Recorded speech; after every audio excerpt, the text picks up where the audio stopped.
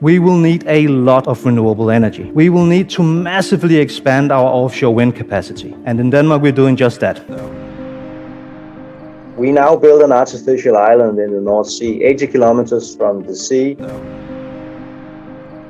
With the increasing environmental crisis, it's the need of the hour to take strict actions and create environmentally friendly policies, even though many countries around the globe have started reusing plastic, and there are strict laws against cutting down forests. But environmental dynamics are changing at a higher pace, warning that we need huge changes whether in the industrial sector or energy production. Recently, many countries are facing serious flooding due to climate change as glaciers are melting and seawater is rising. Due to all of the above reasons, Denmark's government has given a green signal for its $34 billion energy islands. That will produce energy for millions of users without any harmful emitting products. Yes, you have heard it right. This Denmark project is the biggest in its history and is expected to solve Europe's power problem in the coming decades. So, when is it going to be completed? What's the location of this masterpiece, and is this going to revolutionize energy production around the globe? If you want answers to all of these, then make sure to watch this video till the end. So hold your horses and let's get started. But first, if you are new to my channel, then make sure to smash the subscribe button and press the bell icon so that you never miss any future updates about what's happening around the globe. Famous for its diverse culture and architecture, Denmark is one of the most beautiful places to visit. And recently, this country is on a mission of creating the world's first green energy islands that could not only solve Europe's power problem, but will ensure no further harm to nature. Everyone aware of the benefits of green energy for the planet will agree that green energy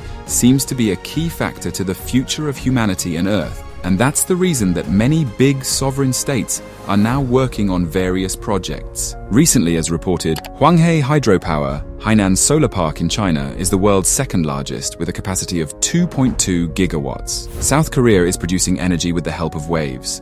The UK is currently supplying more than 500,000 houses with wind farms, and Canada is likely to bring the world's largest green hydrogen plant to reality soon. But the Danes are taking it to another level by creating offshore islands, all dedicated to green energy production. So exactly where it's going to be built? Well, even though it's still not clear about the location of this giant project, it seems like it's going to be somewhere 80 kilometers to the west of Jutland, at a depth of 26 to 27 meters. For the island to be built in the North Sea, it will not only serve as an ideal spot for exporting the fuel produced to other nations, but in the future, if this project remains successful, it can be expanded as there is a vast area around the location, occupying an area of 120,000 square kilometers. To your surprise, this huge project is equal to 100 Olympic-sized swimming pools. And in the first phase of the project, it is expected that this will produce enough energy to power 3 million houses. But do you know what's even crazier? The project's initial expected energy delivering capacity is still more than Denmark's households, as it only has 2.7 million households. And in the next phase, it is expected that it will produce enough energy that can be provided to 9 million homes.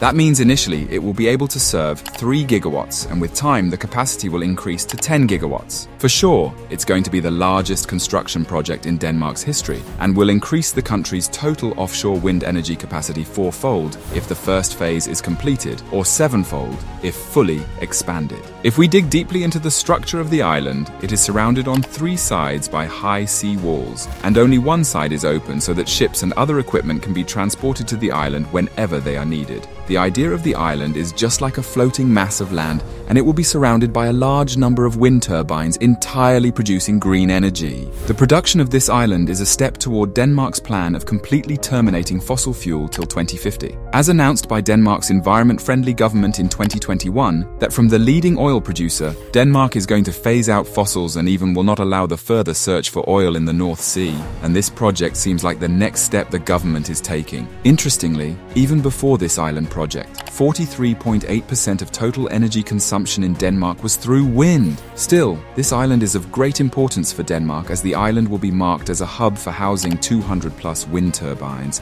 and the high speed of winds in the sea will surely have an advantage. Moreover, these wind turbines are expected to be huge and reportedly can have a height equal to Seattle's space. Even though it seems great, there are some questions for which we got no answers. For if Denmark is claiming that it will ensure no effect on the environment, but what about the effect effect of construction on life under the sea. But one sure thing is that this project can help not only in the production of electricity for homes, but it can help petrol refineries and other industries as a green fuel for ships and aircraft. But how is it going to happen? As we know, there will be abundant energy production as turbines are in the middle of the sea. It will be used to break water molecules using electricity through a process called electrolysis. As current passes through the water, water reacts towards the anode, forming positively charged oxygen and hydrogen. And at the cathode, hydrogen ions combine with electrons from the external circuit to form hydrogen gas and oxygen at the other end. As the origin of energy in this case is wind turbines, so the whole process is considered environment friendly. This project is not only considered to benefit the environment, but will keep Danish industries in a pioneering position. As stated by Jacob Ostergaard, we were leading on land, then we took the step offshore, and now we are taking the next step with energy islands. So it will keep the Danish industry in a pioneering position. It's not new that a country can boost its economy through these kinds of projects, as Sweden is making money by importing waste and generating fuel through this. Same Denmark is keen to diversify and spread this island in surrounding areas, and will surely transfer its liquid fuel from islands through underwater pipes to its citizen, and will eventually export to nearby European countries. As stated by the Climate Minister of Denmark, Dan Jorgensen, 10 watts, when this is finalized, will be producing far more clean energy than we can use as a country, so it's part of a strategy to help other countries meet their targets. Germany, Netherlands and Belgium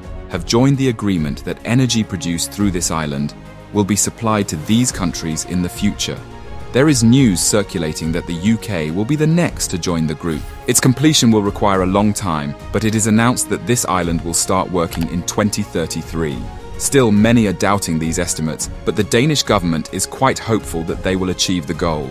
But let me add here, it's not the only island Denmark is planning. Yes, you have heard it right. On the other side of Denmark, there is another small island under construction. According to reports, this small island will be in the Baltic Sea and will be joined by Bornholm. If you are wondering how much energy both islands can produce when combined, let me tell you that according to statistics and calculations, when both islands will run in the future, the energy production is likely to surpass 12 gigawatts, equivalent to the capacity needed for the whole of Europe. Even though Denmark is already using wind energy for generating electricity, there are many rules and regulations for industries to minimize the harm to the environment. There are laws needed to be followed for flourishing forests, and now they are still building a green island. It proves how other countries should take a step on the road towards carbon neutrality.